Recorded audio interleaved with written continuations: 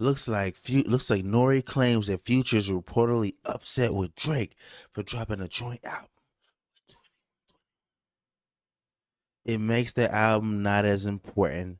So with this news, not drink champs, with the Breakfast Club, they don't no longer have Angela Lee. She's not gone, so they're trying to fill in co-hosts. They put it in different people in different spots, so they bring in people. Wait, so who was on the Breakfast Club? Was that Angela Bruce Lee's cousin? You going down? You said Lee. You going? You down didn't say Yee. You said Lee. You going faster than duck at a convenience store. Oh. So N.O.R.E goes on the Breakfast Club and states that Future's upset that 21 and Drake dropped an album together. Now they don't feel as important. But at the same time, Future dropped a tape with Juice WRLD, Gucci Mane, Young Scooter, Young Thug, Little Uzi.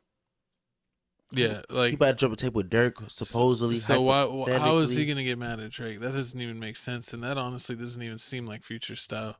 Seems like Future has pretty open dialogue with Drake, so I'm pretty sure if he was upset at him, he would just tell him.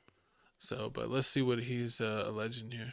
There was another little rumor that you said here behind the scenes. Okay. Remember? What? You was talking about Future and Drake. Oh, that's what I heard. I heard that's a big rumor that Future is not too happy this Drake and 21 Savage album.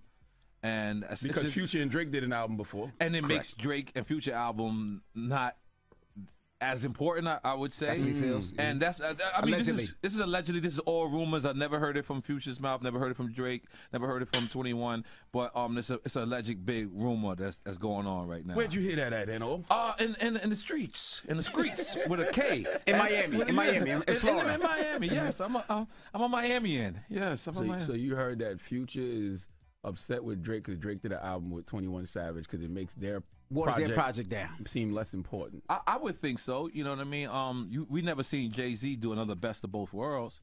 You know what I'm saying? It's because no one asked for it. And you never seen R. Kelly do another best of both worlds either with anybody else. It is what it is. But I mean, this is just hypocrisy at its finest. Like, how can you say that you don't want somebody? I don't think this is true.